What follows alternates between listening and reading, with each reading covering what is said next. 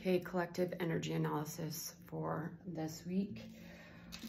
This week, it's kind of a continuation of the information that came through on Monday about the need to shift in the 5D system for those of you guys whose frequency is high enough. So basically, they're showing me a preparation phase for a lot of you guys.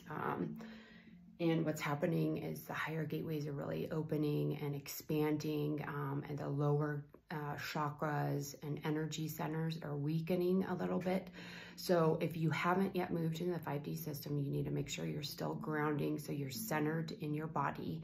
And what is recommended is that you activate the Merkana, which can be done in the space, or if you are guided, you can sit down and ask your angels and guides to activate that for you. Or basically being bombarded with these high frequency energies, activations for the angelic human DNA that also came through on Monday. And all this information is coming through the higher gateways. So if you aren't grounding and you're not allowing this energy through you, it's going to kind of short circuit your system. So the energy needs to be allowed to move.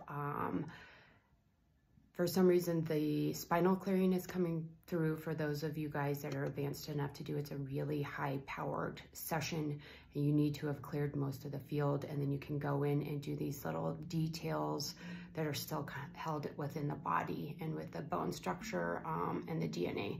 So session work recommended for this week. For the majority of you guys, it's grounding and stabilizing your energy. So through light body activations, make sure these high frequency energies can flow through the body. Okay, that's the biggest thing. And grounding. Okay, if you can intend to ground into the 5D system, but from my experience, you're not able to actually make that shift to your frequencies high enough. So the Merkana is highly advised to help you stabilize your energy, okay? So you can get to the frequency needed to make that shift. Again, Metatron's cube's always recommended because it helps keep your chakra system open and balanced. It helps you to ground.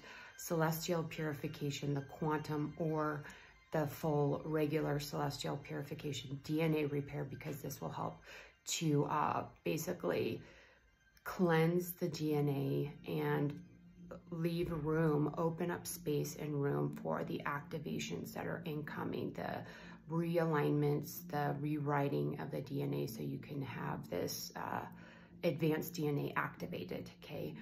And then also the diamond star light body, and what this is a structure once your frequency is high enough. It structures your energy field with a plasmic energy that feeds the cells of your body.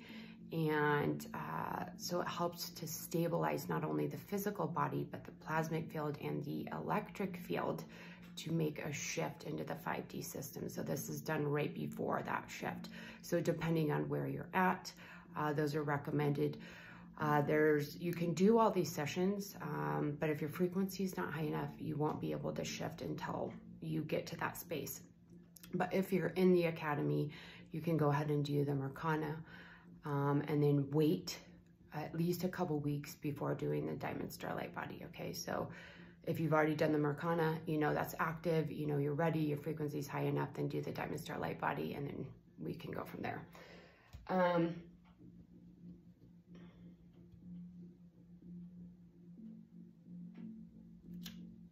Yeah, there's a lot of advanced activations happening now. So the more healed you are, and the more high vibrational you are, the higher your frequency, the easier these activations integrate, the smoother it is, the better you feel. If there's resistance, if there's lower vibrational blocks and thoughts, emotions, feelings, thought forms, those types of things, there will be more resistance in this high frequency energy coming in. So you just really need to allow, release, do your meditation, do your healing work, and work on grounding and stabilizing your energy, okay?